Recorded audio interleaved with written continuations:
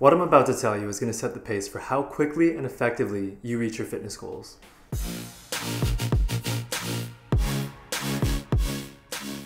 Hey guys, it's Mark. I teach about the body and fitness for those who are just starting their fitness journey. And today I'm going to be teaching you guys about anatomy and how it can revolutionize your training. Welcome to Crash Course Anatomy, the series where I'll be teaching you about muscles, bones, and joints for the purpose of having more effective workouts. So this series is to get you guys working smarter and harder. Essentially, I want you guys to get the most bang for your buck every time you exercise. In this first episode, I'm going to be talking broadly about anatomy and how you can use it to optimize your training.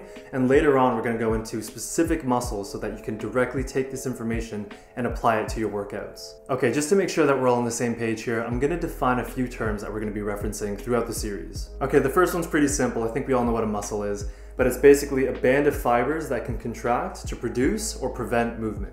Next up, we got bone. Again, pretty simple. It's your bones. They provide structure and support for the body and enable mobility. And next we have a joint, which is where two bones connect in a way that usually allows movement. We can begin with the phrase, knowledge is power. I mean, we've all heard it a million times, but like, what does it actually mean in this case? Well, if you think about it, anatomy is the foundation of exercise. Anatomy is our bodies. It's the vehicle in which we move. The more that we know about the parts that make up this vehicle and their functions, the better we can manipulate our exercise choice and body position to optimize our workouts for our specific goals. Think of a mechanic. If he's given all the parts of a car and someone says, hey, build it, but he knows nothing about these parts or how they fit together, he's gonna have a pretty rough time putting together this car. He might not even do it. I don't think he would. Maybe he would, I don't know. But he only has an idea of what a car looks like in his mind, like, hey, the steering wheel probably goes here, the tires go on this way, but he doesn't have a strong grasp of what actually makes up the car. However, take the same mechanic, but now he knows all these individual parts and how they fit together and why they fit together in a certain way. He's gonna build that car that much faster than the other guy. I think you can see my point here. Like, you're just more effective at reaching your goal if you know more about it. Knowing anatomy will help you build your mind-muscle connection. Mark, what's a mind-muscle connection?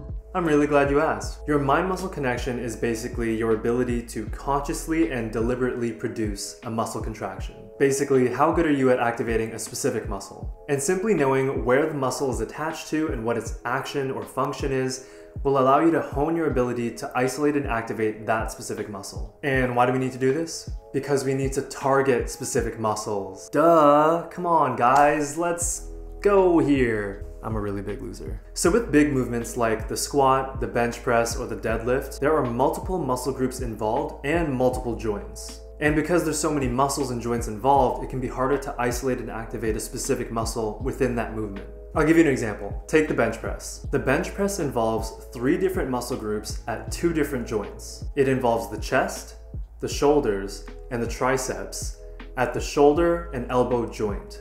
And since we know our muscle functions, we know that changing our grip width could affect how much our chest is used in the bench press, or how the position of our elbows can allow us to bench more weight. And without even manipulating our body position, we can just focus on our mind-muscle connection to get more work out of a specific muscle and therefore get more results out of that muscle. Do you see what I mean? Is it making sense?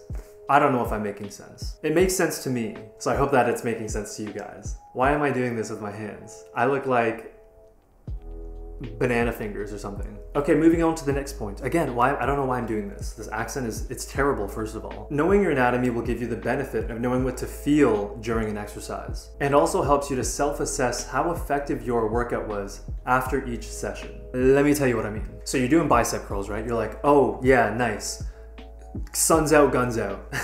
So when you know your anatomy, you'll know, okay, I should be feeling it right about here. That's the first way. The second way is when you link your soreness, however many days later, to the exercises that you did. Okay, so we're doing chin-ups, right? We're doing this. And when we're pulling ourselves up to the bar, we're using our biceps, a little bit of our shoulders, and our back. And let's say we wanted to target our back during the chin-up. But 2 days later, when we're sore, it's actually our biceps that are sore. So now link this soreness to the chin-up and say, okay, well, why didn't I feel it more in my back? Maybe I should focus on pulling down with my lats more and trying to engage a little less with our arms. It's kind of weird to think about, but when you're doing chin-ups, you can pull more so with like your arms, or you could pull more with your back. And there you go, you can retroactively grade how effective you were at activating that muscle. And if we didn't have this ability to target specific muscles, our efforts in reaching our fitness goals would be ineffective and inefficient. I want to make sure that you guys know that anatomy is literally setting the foundation for your exercise. It is one of the best tools that I personally use in pursuit of my fitness goals because it really is just that effective.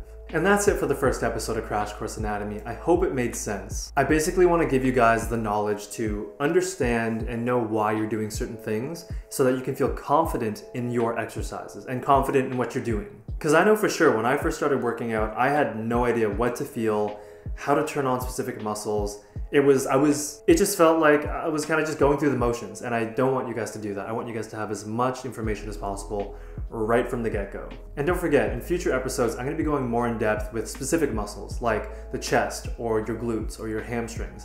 That way you guys have something a little more actionable, a little more tangible that you can pull from these videos and directly insert into your workouts. And if you're looking for workouts or you want to do the exact workouts that I'm doing, check out the link in my description. It'll take you to my Patreon called Empower Up. Look for Train With Me. That's where I'll be uploading my 15-minute, no equipment HIIT workouts. And I'm training there with you guys, like I'm doing the workout myself. It's a lot of fun. And I give you guys cues and certain things to focus on, that way you guys can get the most out of every exercise. Stick around for the future episodes because we're all getting sexy. I'm just kidding, I'm kidding. Well, I'm not kidding. We're getting sexy and strong, but like mostly strong. Don't forget to like and subscribe. If this helped you in any way, let me know in the comments, or if you have anything to add to the discussion, please do. And I'll see you guys in the next episode. Peace.